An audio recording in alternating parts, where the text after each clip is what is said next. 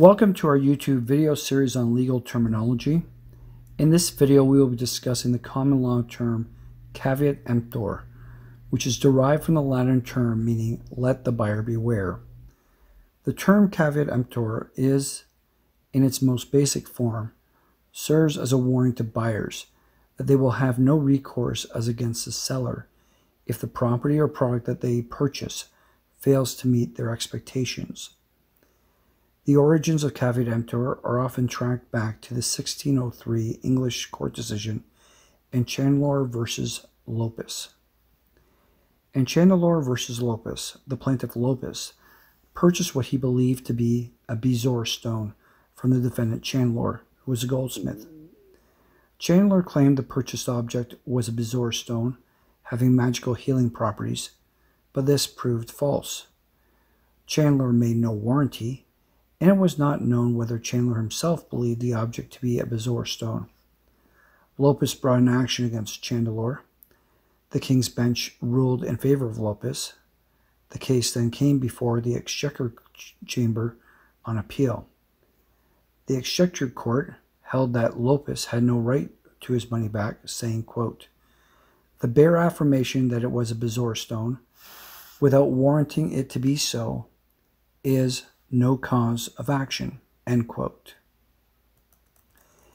This in turn leads to the longer Latin statement, caveat emptor, quia ignora no debui quod jus alienam emit, meaning, let a purchaser beware, for he ought not to be ignorant of the nature of the property which he is buying from another party.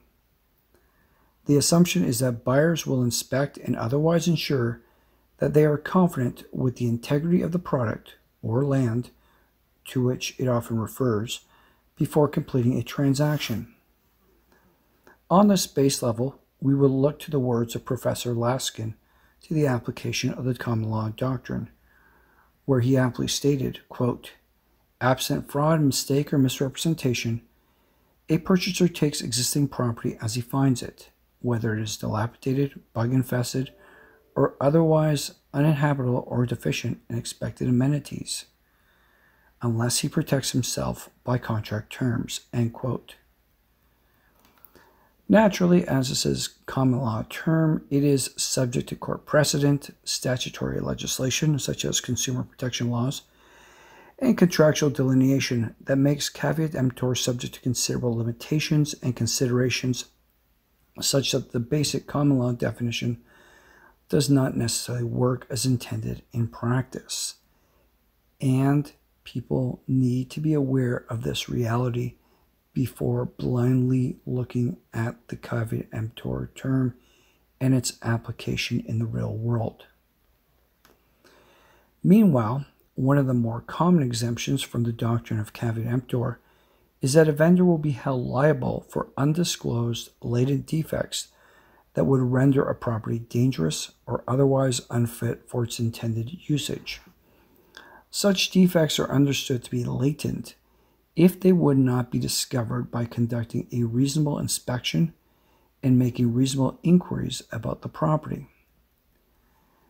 Now, even though it is the responsibility of the purchaser to investigate the real property they are looking to acquire and protect themselves through contract, there have been court decisions that would suggest a responsible vendor should consider whether to disclose latent defects to a prospective purchaser. Thereupon, it becomes a question as to what latent defects there is an obligation to disclose, being primarily those that could adversely impact the intended use of the property and which are known to the vendor or which they have recklessly disregarded.